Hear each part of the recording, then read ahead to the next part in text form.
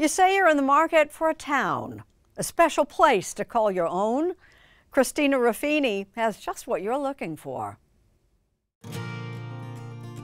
If you're in the market for a white picket fence, several of them actually, Maine's Tut Hill Village might be the perfect place to call home. Or rather, homes. How many buildings are in this town? I guess there's 25 buildings or something like that. How do you not know how many buildings are in this town? Well, because it's just home. A lot of thought went into, it seems like, every inch of this place. Everything. For Nathan Tuttle, home is this 40-acre compound that he acquired from his father, Kenneth, an antiques dealer and the accidental founder of this federal-style foothold. There was no plan. It was preservation is what it was. He couldn't stand to see anything that was early, beautiful, be destroyed. That included a ramshackle 1800s home that a neighbor was about to burn down. $1 for the house, but you have to move it. And he said, sure, what the hell?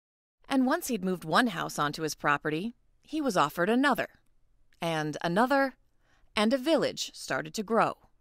We get a lot of pictures taken here, and, you know, they just kind of wander around and look. We understand it. After raising his own family, managing tenants, and massive amounts of maintenance for more than a decade, Oh, wow. Nathan is ready to retire. You're the real estate agent for this place. I am. For all these places. I am, yes. Is he your most difficult client? He is 100% my most difficult client. I do my best. Tuttle's real estate agent, Anna Boucher, who also happens to be his wife, is listing the property, which includes a church, a massive garage, and all the structures you see here, for $5.5 million.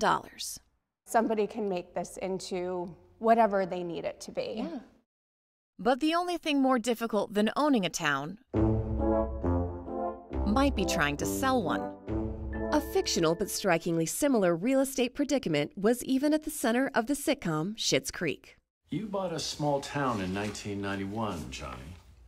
Yes, I bought that as a joke for my son. Town-sized transactions can be serious business.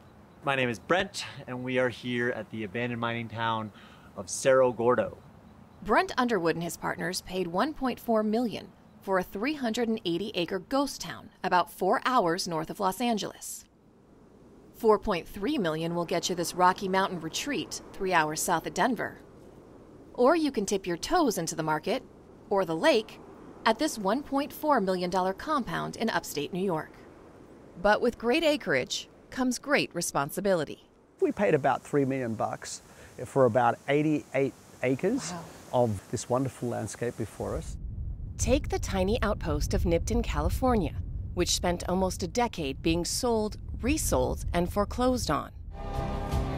That is until last year, when the circus came to town. Literally. Why does a circus company want to buy a town? Well, we're an hour from Vegas, and it's such a beautiful place. I'm from Australia, and it's full of gum trees, and I just love the gum trees. This is a shopping cart. And Ross Mollison is the impresario extraordinaire, and yes, that's his actual job title, of the live entertainment company Spiegelworld. The vision is to use Nipton as a staff retreat and incubator to workshop new shows. Most of the great creation happens out of the workshop.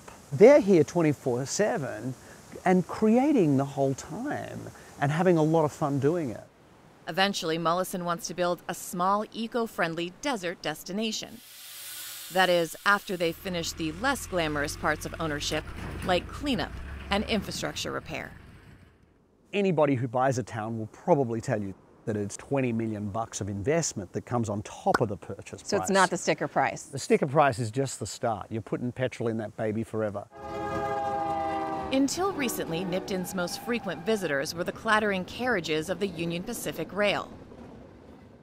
Founded in 1905 as a mining camp, it grew to include a school and general store. And in the 1930s, golden era movie stars used to haunt its hotel. Rumor is Clara Bow still does. Just like the song in Hotel California, I checked in and I can't leave. Jim Esslinger is one of Nipton's 24 or so living residents. About once a month, we go into Vegas for groceries. That's the closest grocery store is Vegas? Yeah. That doesn't worry you at all living out here so far? Like, what if you have a heart attack? Then I die. I believe that the Mojave Desert has a spirit of its own, and it decides who gets to stay and who goes down the road. A town is not an easy acquisition, and certainly not for the faint of heart. But just as Jim and the Mojave seem to have embraced Nipton's new, unconventional owners, back in Maine, Nathan Tuttle has faith that the perfect buyer will find their way home. Or in his case, homes. We don't find the right person will find us. You think so? Absolutely, yeah. Yeah, it's just the way it works.